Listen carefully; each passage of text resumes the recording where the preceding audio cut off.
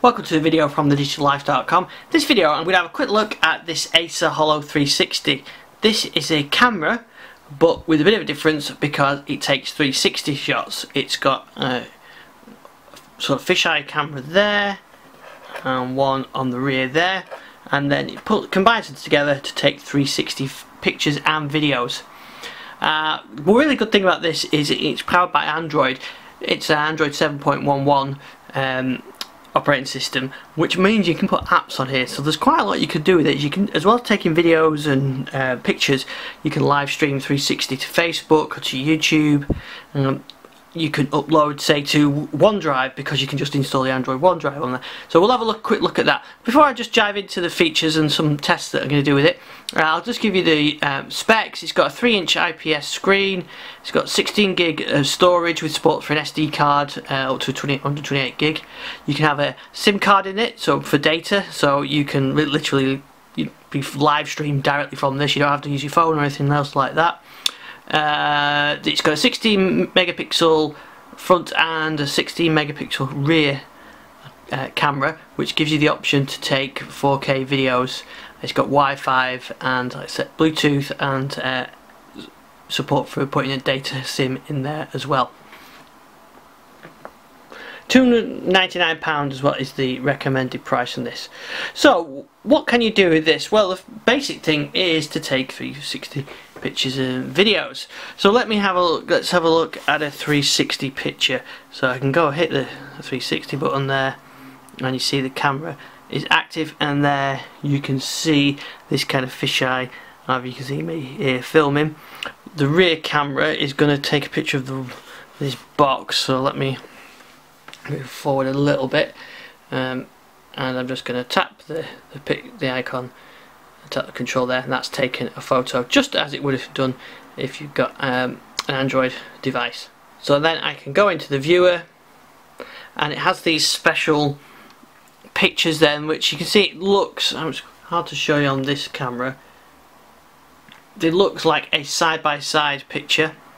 But what happens is when you tap it to process it, it then renders that out as a 360 image.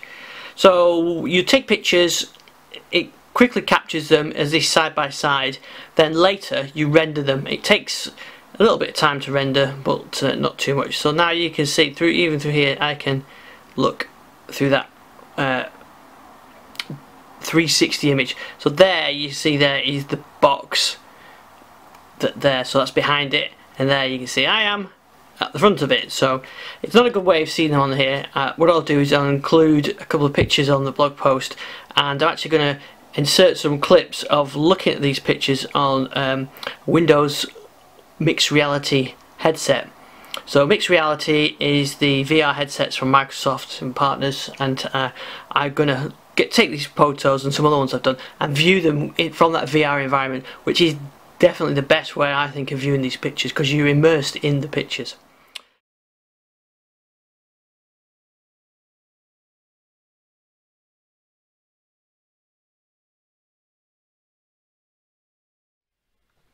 So here's the 360 image that I took the other day, and you can see I'm looking at this through Windows Mixed Reality, so I've got a full 360 view of this image, and it looks a lot sharper when you see it on, say, a phone or a PC, or your PC. But here I've actually blown this up to a full 360, so I've got a full image, and yeah, it's a little bit blurry, but it's great. You're really in there, and I do like that. So it's a great way of viewing these photos. So that's taking a picture.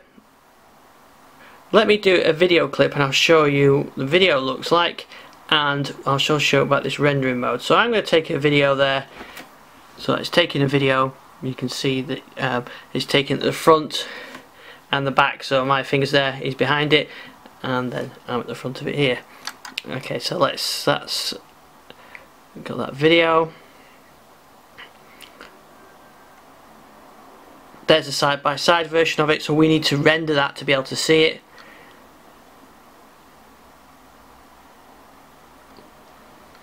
So there you go, there's that video now. But what we want to do is render that, so I'm going to save it, and that's processing it now. So you can see you've now got to wait for this to process. So if you've got a lot of video Actually, this takes a bit of time, and it has to be done on the device. You can't done off on another device.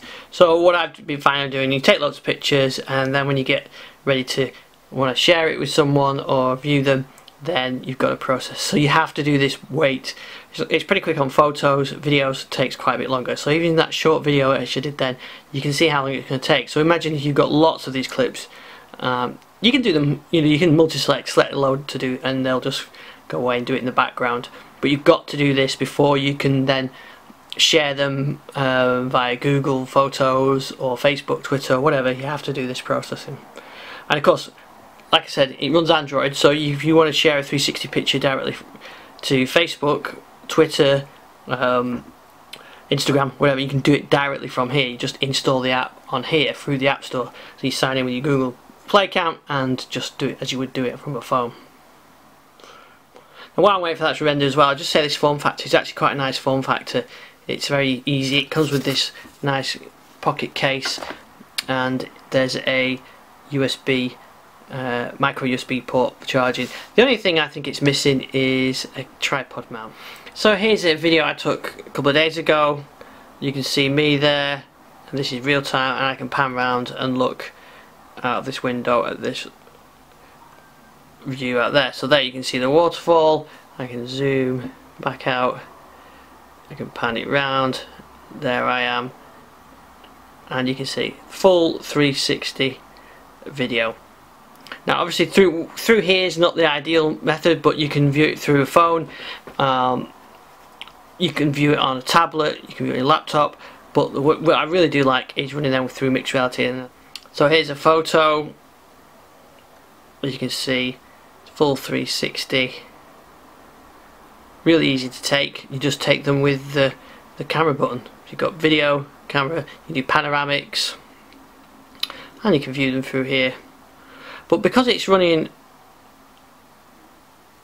Android, I've got these applications installed. So I've got YouTube, so I can directly go to YouTube, I can go live 360, I can directly go to Facebook, I can upload to OneDrive. However, whatever app you want, you can live stream it through this. So it does give you that option of going live with it, which I think is probably something most people would want.